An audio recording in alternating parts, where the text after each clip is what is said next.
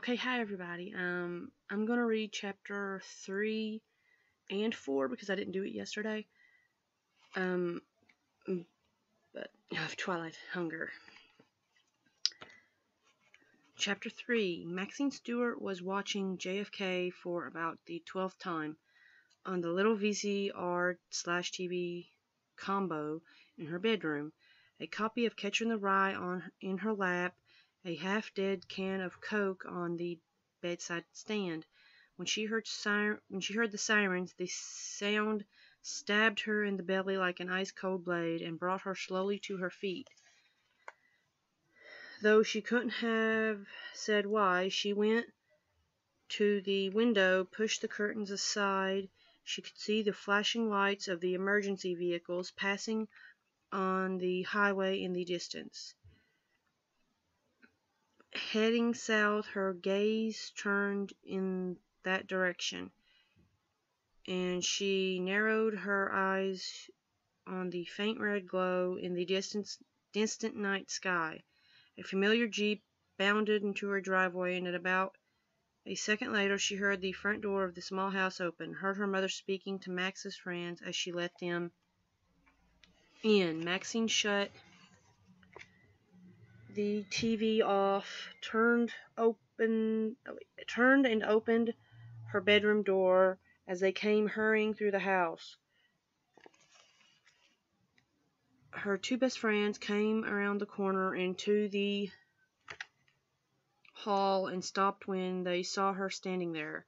Something was up. Jason didn't shake easily, and he looked shaken. Storm, her real name was Tempest, but she hated it, was downright pale. Maxine's mom was right on their heels. "So what is it? What's burning?"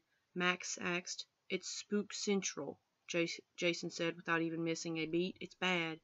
"It's awful," Storm added, and her round, jewel-blue eyes were damp. "I don't think anyone got out alive." Spook Central was Maxine's pet name for the large, nameless government compound just outside town. The main building was huge and set well back from the road behind a large electrified fence, surrounded by surveillance cameras and shrouded in secrecy. A research lab that was the party line anyway, and so the gullible locals believed.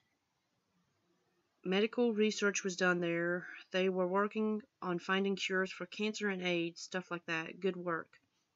Almost holy. Too sacred to mess with or poke around in. Who would question such a saintly mission? Maxine had her own theories, as she did about most things, and right now she hoped to God that one she had always considered the most likely, that the place was a military lab working on germ warfare and chemical weapons, was dead wrong. Nightmare images from Stephen King's The Stand coiled and uncoiled in her mind until she shook them away and stepped into action. She turned, reaching back into her room to snatch a jacket from the back of a chair. Then she was striding down the hall. "Let's go." Go where?" her mother asked, falling into step behind the three of them as they headed for the front door. When no one replied, Ellen got around them, stepping right into their path. "Max, don't go over there. You'll just get in the way and maybe get hurt." "Come on, Mom. I'm 20 years old. I'm not going to bother the firefighters. I just want to know what's going on." "Then read about it in the morning paper, like everyone else." "God, how can you be so innocent?" Ellen Stewart sighed, looked worried, but also resigned. No one had ever really been able to change Maxine's mind once it was made up about something, and her mother ought to be getting used to that by now, having experienced it firsthand from the day she brought the 3-month-old orphan home for the first time. "Be careful." Always. Maxine yanked a mini backpack off the hook by the door. An iron-on patch with the words "Trust No One" and the X-Files logo decorated its front. She slung it over her shoulder, and the three friends trooped out of the house. They all piled into Jason's cream coffee-colored Jeep Cherokee. He liked to joke that he had picked the color to match his skin, and it did, pretty closely. Maxine took the back seat. Stormy, a pixie-sized psych major with short, spiky, bleached hair, got into the front with Jason, closing her door just as he backed out of the street and headed out of town. Maxine sat on the edge of her seat, her head beneath the two in the front. "You can see the fire from here. Look at that." They did. Stormy shivered, lowered her eyes. Jason stared as if mesmerized for a moment, then snapped out of it, flicking on the radio, turning the dial. "I knew you'd want to go," he said. "It came over my brother's scanner. If he wasn't a volunteer firefighter, I probably still wouldn't know." "Still nothing about it on the radio, Jay?" Stormy asked. She was nervous. Playing with her eyebrow ring was always a sign of that. He kept flicking the dial, then gave up, shaking his head slowly. "I expected special reports, crap like that, but there hasn't been a word."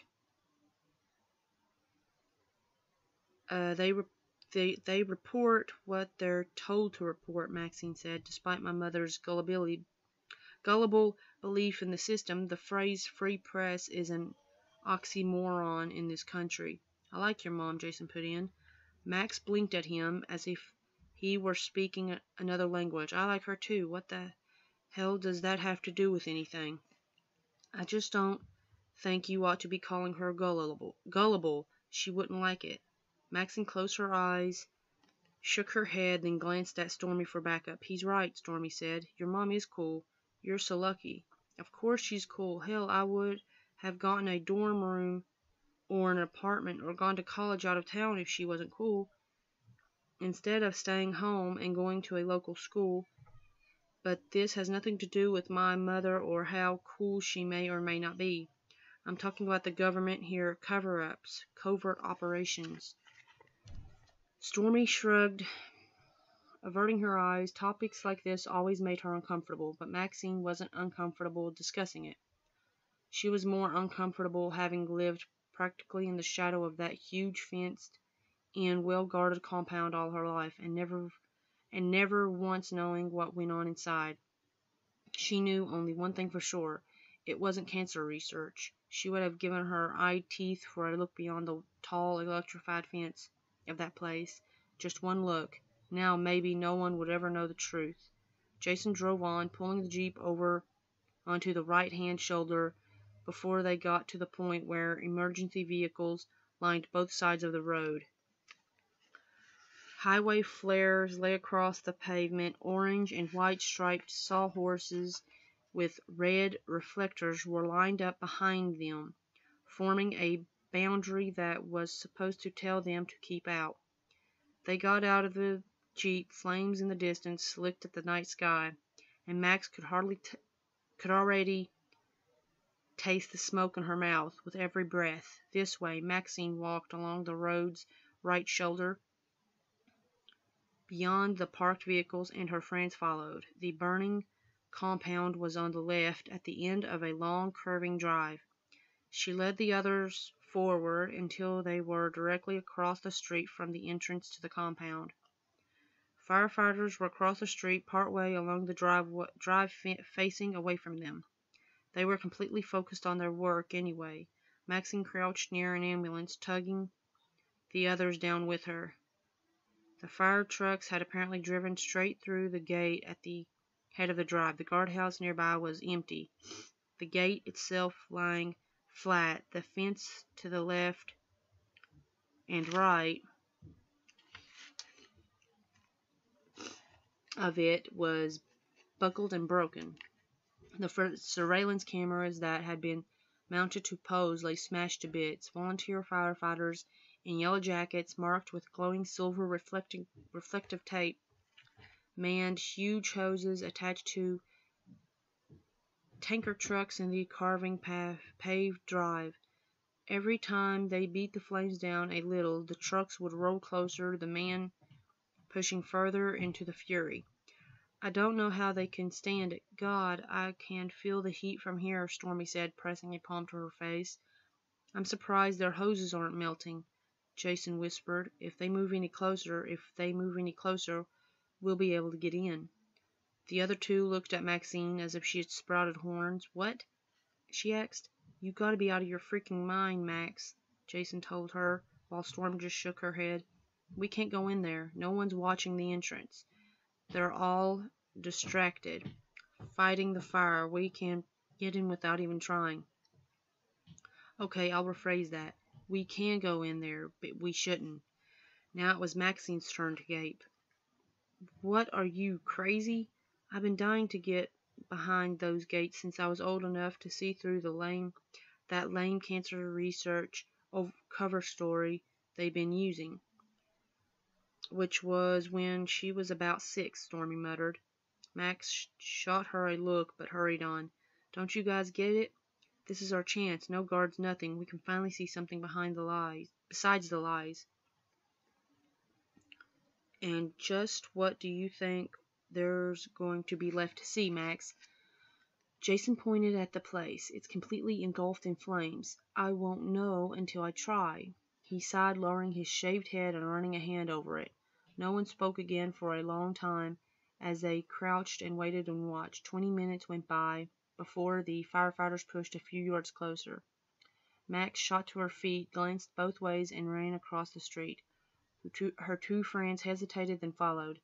They crossed the pavement and jogged through the opening right over the mesh of the toppled gate, past the abandoned guardhouse and into the trees that lined the driveway. There was a lot of them, the better to block the place from the view of casual passerby. Max thought pines.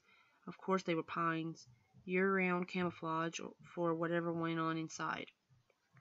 They ducked beneath one of the trees, and Max stared ahead. The fire was being steadily beaten down. Those firefighters were something else, she thought, wondering if Jay's older brother Mike was among them. They never gave up, even though they had to realize by now that it was a lost cause. More sirens came, and Max looked back toward the road to see police cars, cops getting out, dispersing some of the curious onlookers who had now begun to gather on the road out front. We just made it in time, she whispered. If they catch us in here, our asses will be toast, Jason said. If we get any closer to that inferno, there might be toast anyway. They might be toast anyway, Stormy added. The firemen ahead fought on, soaking the place down, beating back the flames and pressing ever closer. The trucks rolled forward a little more, and Max urged her unwilling comrades to do the same. See the flagpole? Wait, I need no one to stop.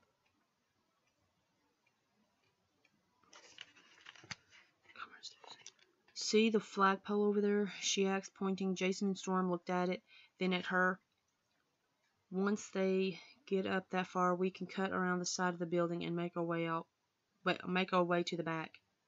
And then a flaming wall can come down on us, crushing us and roasting us at the same time, Storm said. Her gaze was fixed on the burning building, and the flames' reflections danced in her eyes. Max swallowed any second thoughts she had about dragging her two best friends into this. Beat them down the way the firefighters beat down the flames.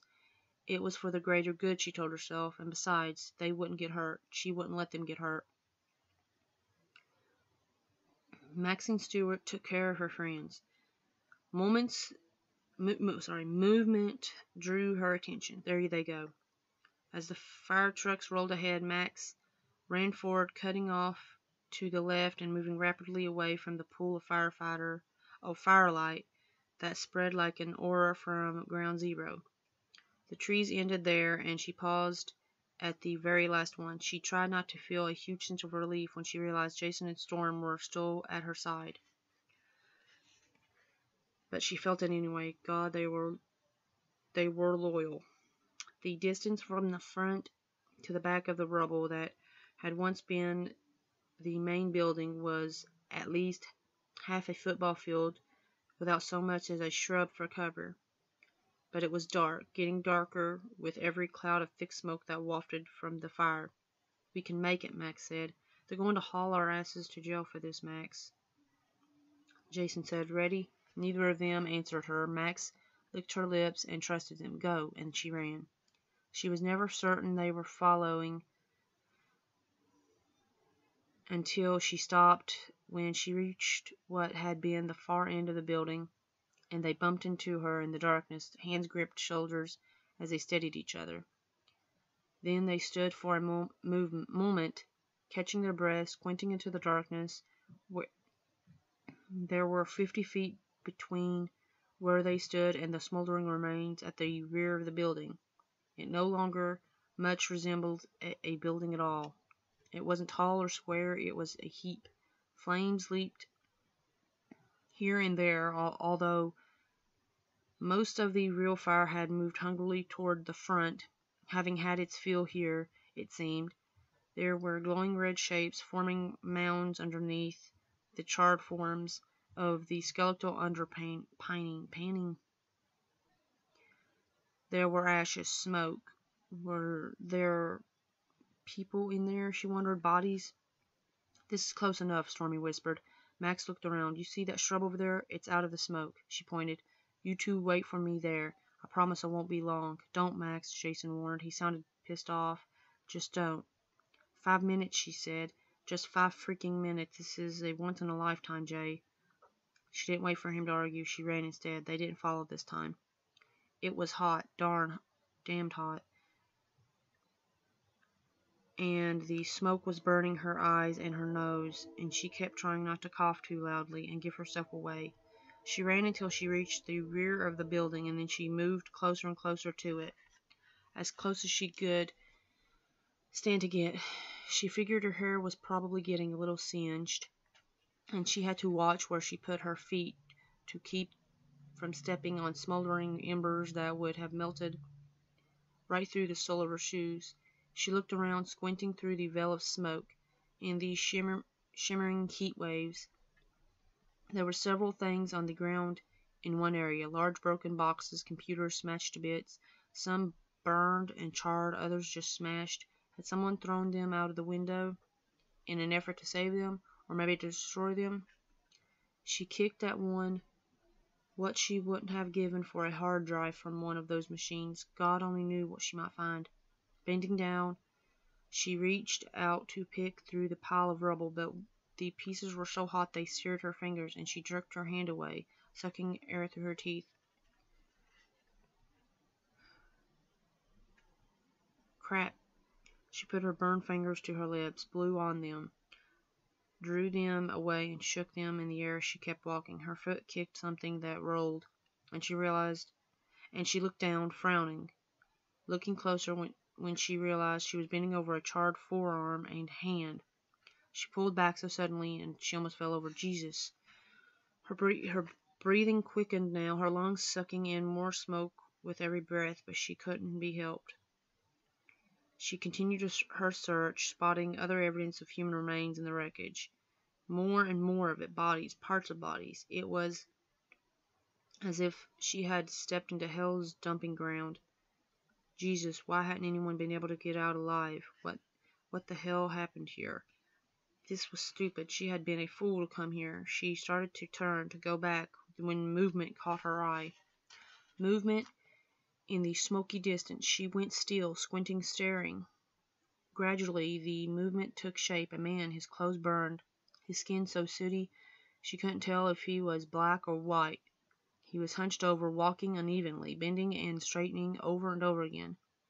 It looked as if he was picking things up, dragging himself away from the wreckage, and picking things up as he went. She was about to offer to help him when she heard her name shouted from a distance. The man heard Stormy's call too, and he went stiff, jerking his head toward the voice. A tongue of flame leapt to life somewhere near him and illuminated his face for just an instant. His hair had been burned completely away from one side of his head, and the scalp and one side of his face was charred, black, with pink showing through here and there. She tried to memorize his features. The rounded face, the shape of his chin. He tucked whatever he had been holding into his pocket and ran into a lumbering, uneven gait away from the voice and right towards Maxine. She ducked down, held her breath, willed herself not to move. She didn't know for sure if the man was dangerous, but if he were up to anything good, he wouldn't have been running away. Maybe he was just a snoop like she was, but probably not. He had been inside that burning building. That much was obvious. He limped past her, never even looking down at her as she sat there, fighting not to shiver in fear. He moved so close she could smell his charred flesh, and it made her stomach clench reflectively. Something fell from his jacket. Two somethings dropped to the hot, rubble-strewn ground right at her feet. He never noticed, just kept going, dragging one leg, lunging with the other, until he vanished in the smoke. Swallowing hard, Maxine reached for the items. One was a CD-ROM, the other some kind of ID badge. She swore every nerve ending in her body tingled with electricity as she tucked the two still warm items carefully into her pocket and turning, ran back the way she had come. She refused to look again at the carnage, refused to look behind her even when she swore she felt the disfigured man's gaze burning into her back. She just hurried as fast as she could back to where she left her friends and fell to her knees near the shrub where they waited. Thank God you're back, Storm said. She bent over Max, stroking her back. Are you all right? What happened back there? Did you find anything? What did you see? Jason asked. Maxine lifted her head, looked at them. There were bodies. Oh God, Storm said, closing her eyes. Max gripped Jason's forearm, and he helped her to her feet. Let's get the hell out of here, okay? He suggested. She nodded. They fell into step together with Max in the center, her two friends flanking her almost protectively. They had made it almost all the way to the front gate when the sounds of rumbling motors flooded the night and vehicles came roaring across the street into the drive. They ducked into the nearby pines, watching a cameo painted trucks and jeeps with spotlights mounted on them pounded past. At least one vehicle had a machine gun mounted on a tripod in the back. Soldiers armed with weapons came spilling out of the trucks and fanned out into the grounds. 10 feet ahead of Max, a cop stood with his back to them, looking at the commotion with his head tilted to one side. Her cop, Maxine realized with a rush of relief. Jason saw him at the same time, squeezed Max's arm, whispered, Cop, it's okay, it's Lou Malone. Jason sent her a frown. He teaches that woman self-defense course I take. You remember him, Jay? Storm put in. He used to work our high school dances. He's the one Maxie always had a crush on. Oh yeah, that one. He sent Max a look that asked if she still did, but she just rolled her eyes and looked away. Someone spoke into a bullhorn, startling her so much that she jerked her gaze away from the back of Lou's head. This is a government facility, and therefore a military operation. Local firefighters are to seize all activity at once. No one is to leave the site without clearance. Line up in an orderly fashion near the front gate, and you'll be escorted off the premises, that is all. What the hell is going on, Max? Storm whispered, clutching at Max's arm. They've got guns. They're not going to use them. Jason tried to sound confident and sure of himself, but missed that goal by about a mile. I mean, they're soldiers. They have to carry guns, right? They watched from their pine-scented blind as the soldier tugged firearm away from their hoses.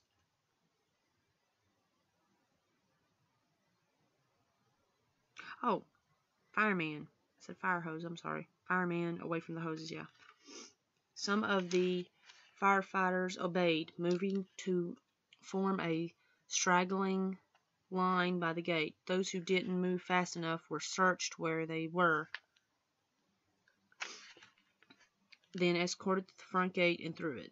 More soldiers searched the fire trucks and the vehicles into the streets as well. Well, I'll be dipped, Officer Malone said to himself. What the hell is this all about?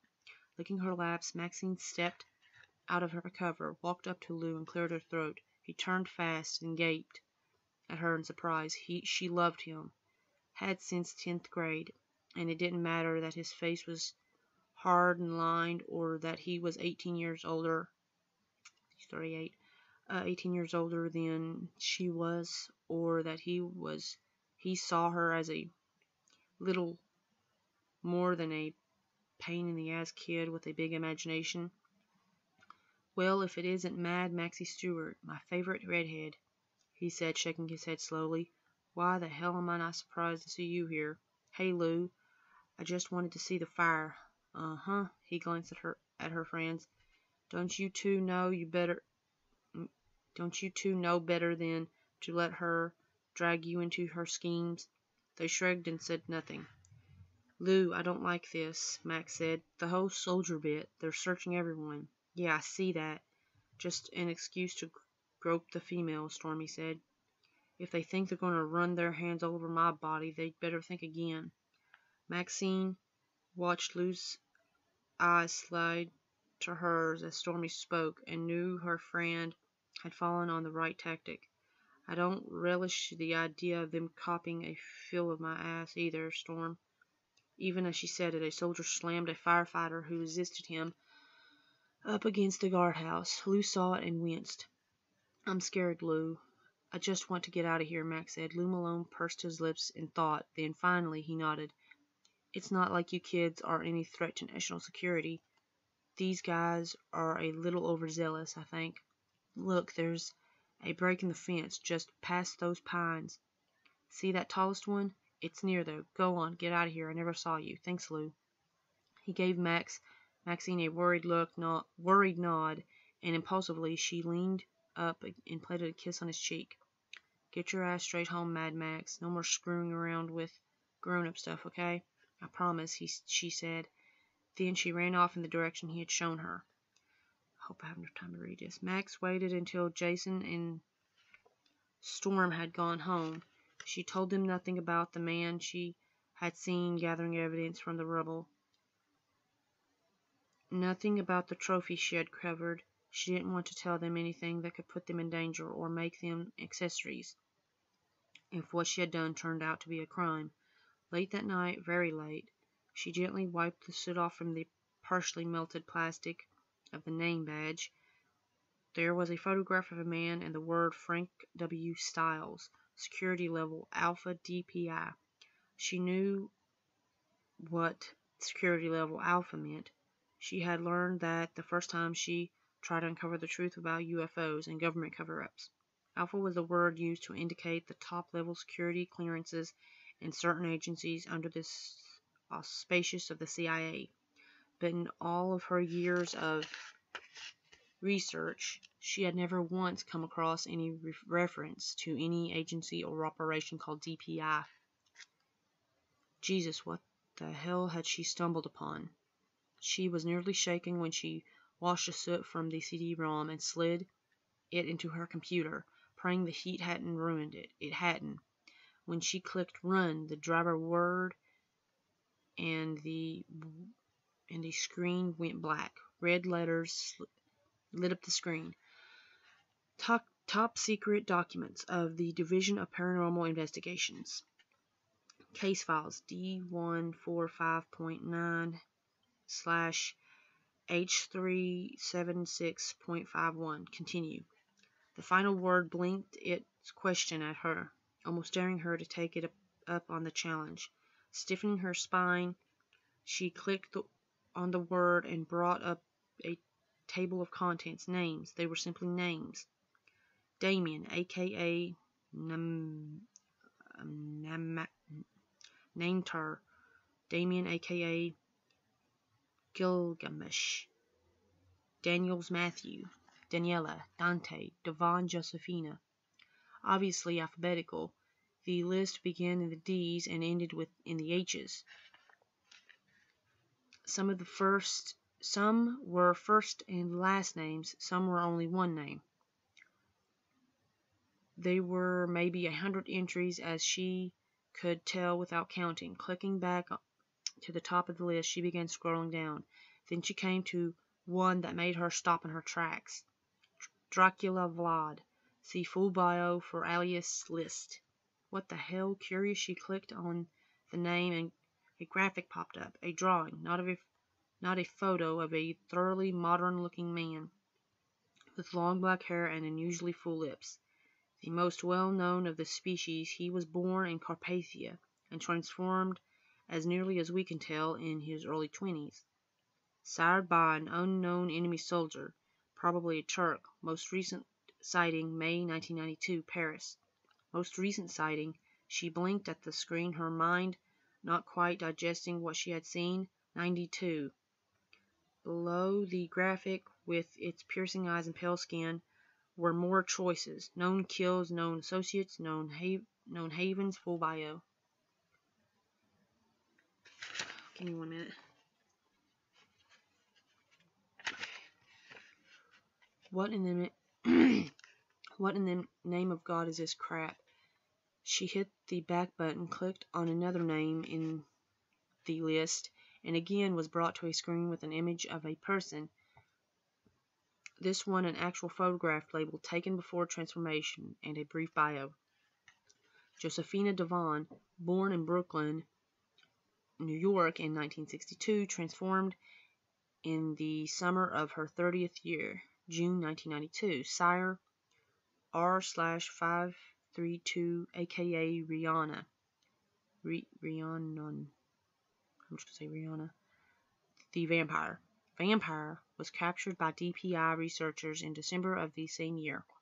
Held at DPI headquarters in White Plains, New York, USA. Expired in captivity 1995.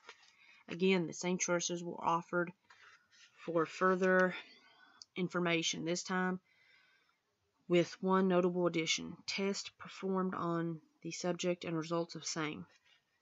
This was not real. This could not be real. When she clicked on full bio, she found a document more than 100 pages long, with details that made her mind spin with the impossibility of it all.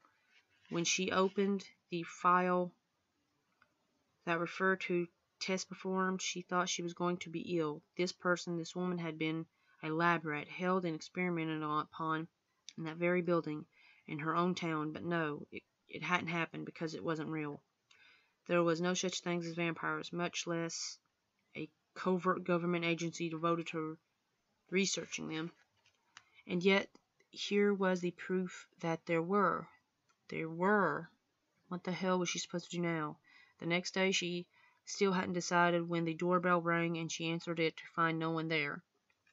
Just an unmarked manila envelope on the doorstep. Her mother was already at work. Most days she left before Max was even out of bed. The odd delivery made Maxine curious, particularly after last night. She looked up and down the street.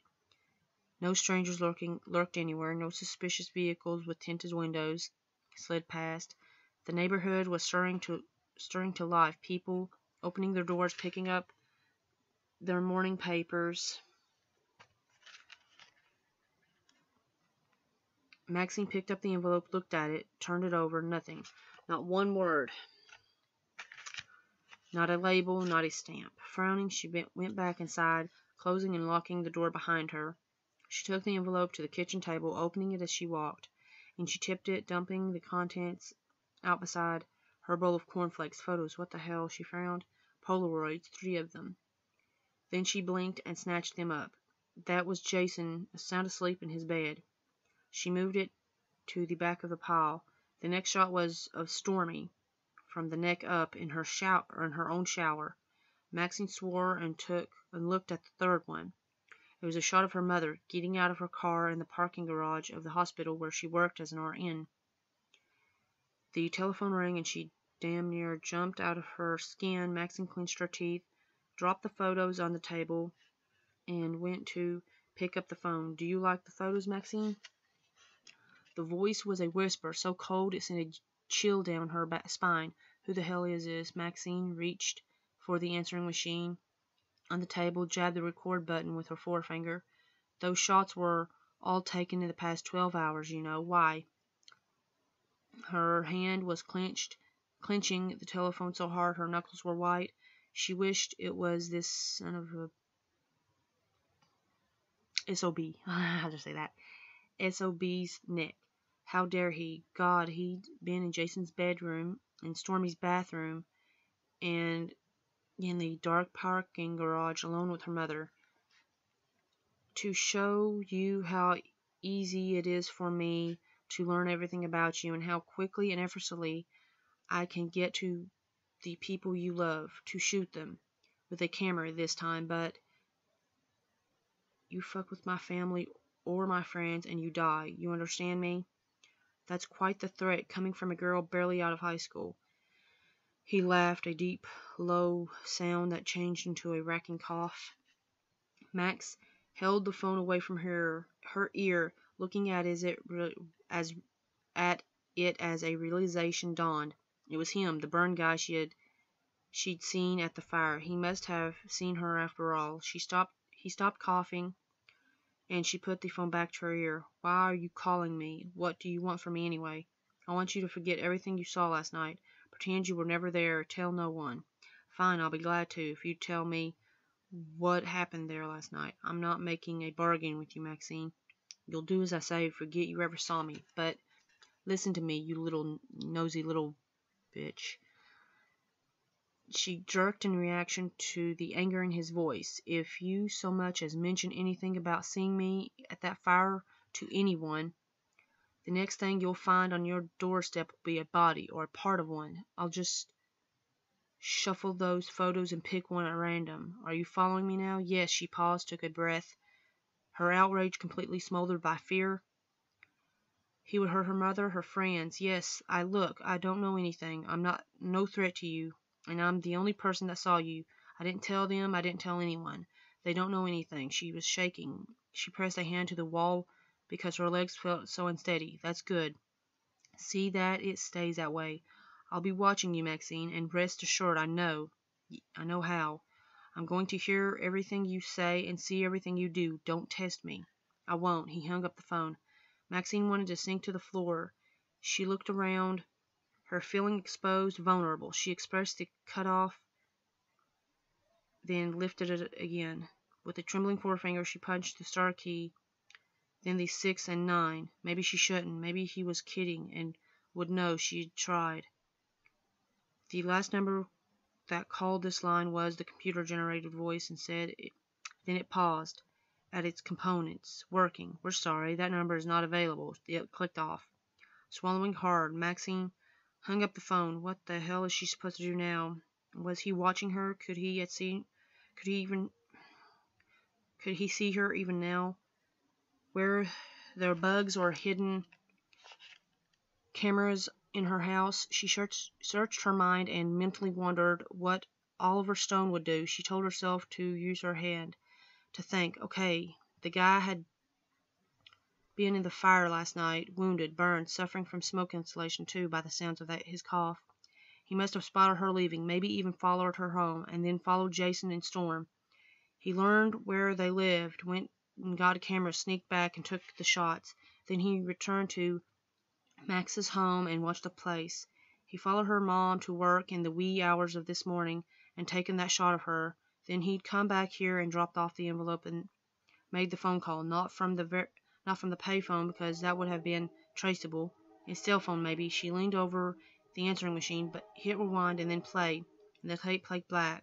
She heard traffic sounds in the background and some telltale static. She stopped the machine, popped the microcassette out, and he was on the road, on the move. He would have been watching her. Yes, if he were CIA, he would have known how to plant bugs and cameras, but she didn't think he had the time to do those things yet. He probably figured he could scare her enough to keep her on the straight and narrow until he had all his ducks in a row. Okay, I'm going to have to finish this chapter in the next video, so just keep an eye out for it. Bye.